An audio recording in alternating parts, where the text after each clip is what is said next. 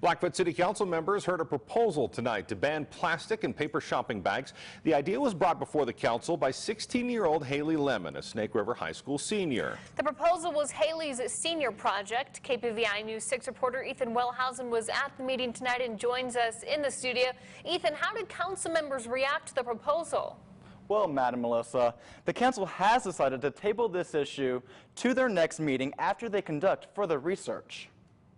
Haley Lemon is a 16-year-old on a mission to protect the ecosystem. So I've kind of had an appreciation for nature for a young age. She's starting local in her hometown of Blackfoot. Haley proposed to Blackfoot City Council a paper and plastic bag ban. I definitely see a lot of paper and plastic bags just like floating around town. I met with Haley before her presentation tonight. She wants to encourage everyone to bring reusable bags when grocery shopping. Put your own interests aside and look to help minimize the effects of a larger issue. People listen tentatively.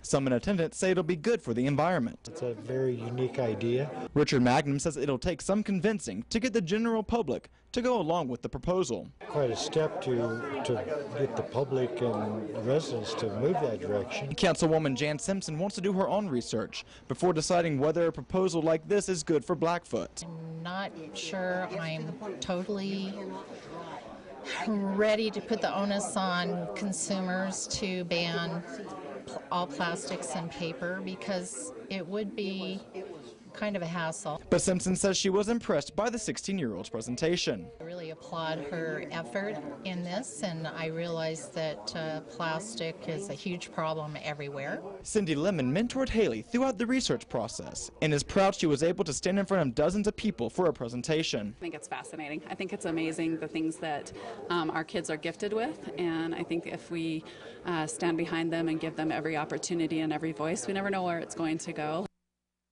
No one spoke out against the proposal at the meeting, and we will update you when the council members take up the grocery bag ban again. Live in the studio, Ethan Wellhausen, KPVI News 6. Matt, Melissa, back to you.